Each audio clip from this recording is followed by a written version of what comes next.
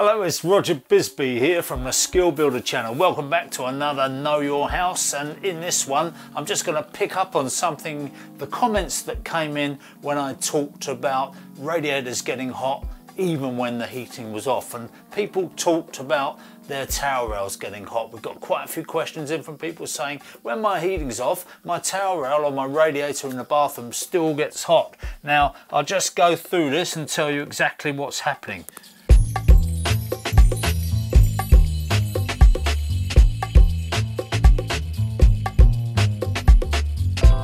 So all this will be getting very familiar to anybody who's watched any of the other episodes in this series. And we're talking about the boiler here, we're talking about the cylinder there. We've got a flow coming out of the boiler. It's going to, in this case, a flow share valve. So what we've got here is the water goes through the cylinder and then it's going back into the boiler.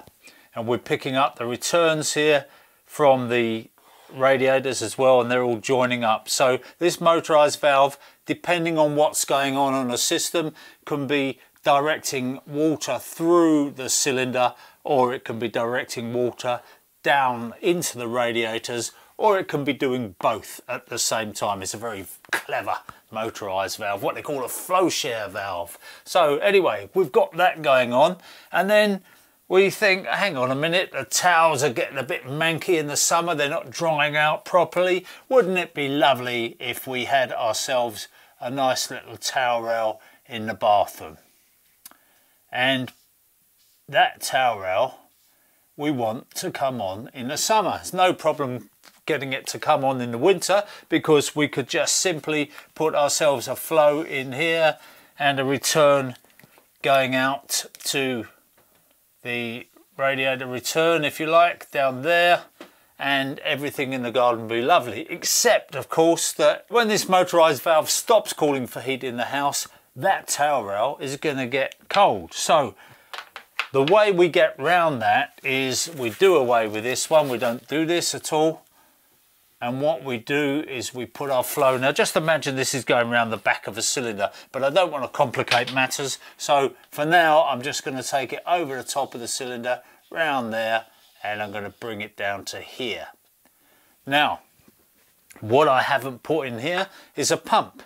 We could have a pump in the boiler, but we could also have a pump actually on the system itself, which would be, say, there, and that pump would be pushing the water, sucking the water from the boiler, if you like, and pushing it out around the cylinder and around the radiators. So if we want this to come on in the summer, what we have to do with it is we have to make that connection between the pump and the motorized valve. And if we do that, so it's coming in before the motorized valve, but it's coming in on the plus side of the pump. In other words, it's pushing.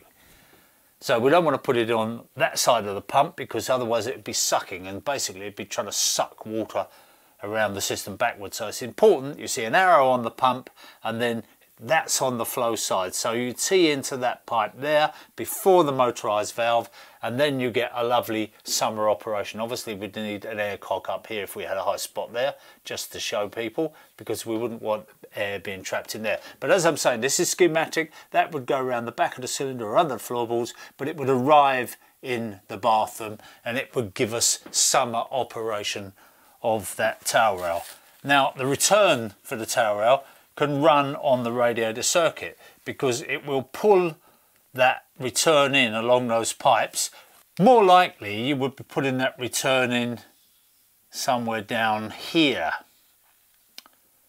but where you wouldn't put that return in is on this cylinder return, because anybody that remembers what I was talking about with reverse circulation, radiators getting hot in the summer, if you put that return on there, you have got the potential for the whole thing to drag round on this reverse circulation. So we definitely don't want to put our return on there. The last bit, as I said to you, all returns must be joined before the hot water joins the return. So in other words, the last connection on the return to the boiler has got to be the one from the cylinder, and if you do that you won't get this situation where it could run down and work its way round, or in this case round there.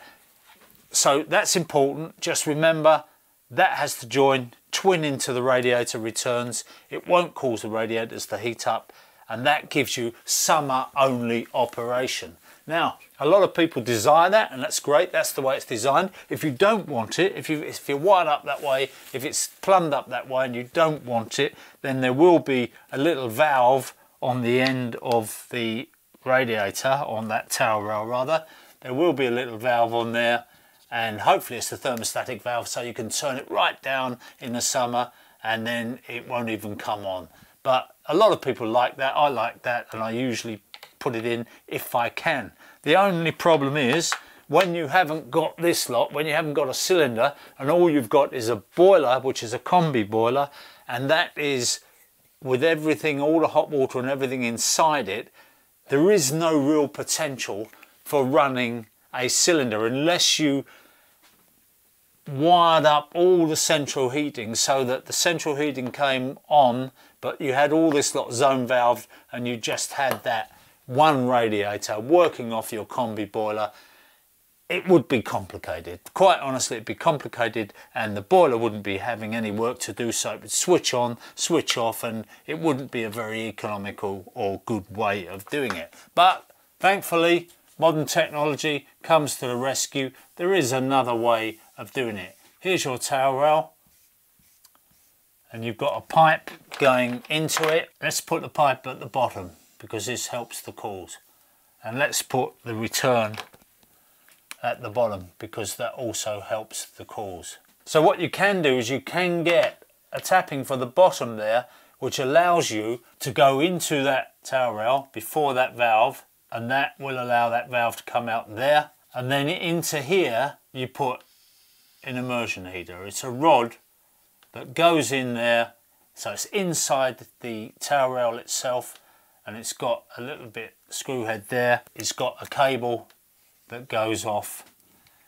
and it's a very low power consumption you've got on it. What I would say, if you do that outside the bathroom in a safe zone, put yourself a little time switch and have that coming on for an hour or so in the morning, an hour or so at night, that kind of thing, and that'll be enough just to dry those towels out, and it won't cost you very much money at all. So that's the way to get round it if you have a combi boiler, but you can also do that if you've got this conventional system as well. You can still get yourself a little immersion heater. Go to a Plumbers Merchants or Screwfix or any of those kind of people, and they'll all have one of those for sale, which you can put in. But as I say, when you wire it up, do it safely, because bathrooms are a particularly problematic place for electrics. I wonder if you know why.